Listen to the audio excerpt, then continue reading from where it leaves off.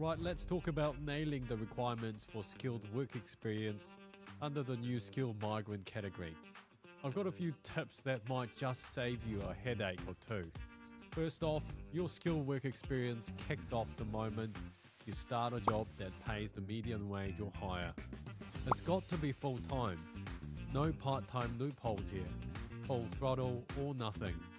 Now, if you're thinking you can switch jobs or roles without a hitch, think again. The second your wage dips below the median, your skilled work experience stops counting. This applies even if you just change roles within the same employer. If a change would have required a variation conditions, that's your signal to double check. Leave counts if it's in line with Section 16 of the Holidays Act 2003. But there are no exemptions if your pay drops below the threshold, not even for something like COVID-19.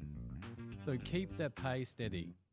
Next, if you're claiming points for registration, ensure your skilled work experience comes after you've met the requirements for those points. Usually, this means full registration unless stated otherwise. And if you're aiming for points based on your income, your pay must meet the required threshold, not just the median wage. Make sure your IRD summary covers every single day of your skilled work experience right up to your application date if needed. Signed employment agreements and job descriptions detailing your hours and pay are essential. No cutting corners there. So keep your wage above the median, ensure your roles and job changes don't interrupt your experience, and have your documentation in perfect order.